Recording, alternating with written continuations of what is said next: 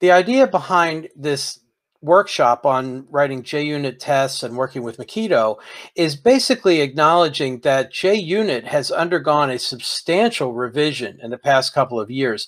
The move from JUnit 4 to JUnit 5 really takes advantage of the new functional features that were added into Java. It's got Lambda expression support.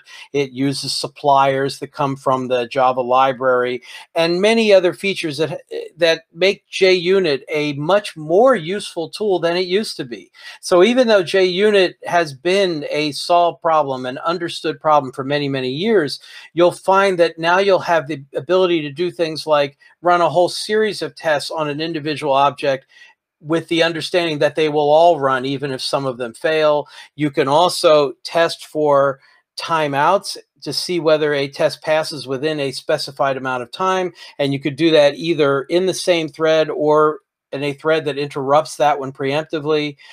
We are going to look at a lot of different features, all the different things that make JUnit 5 such a substantial improvement over the previous versions of the framework. And this is becoming much more commonly used in the marketplace. Even Spring uses JUnit 5 under the hood automatically. So it's really helpful to know how this works.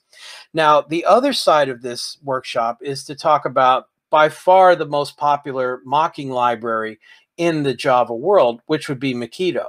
Now, Mockito recently underwent a revision to go to Mockito 3, and once again, it now has as a minimum SDK version using Java 1.8, so it can take advantage of streams and lambdas and method references and things of that nature. So we'll look at how, what is the role of a stub? What's the role of a mock?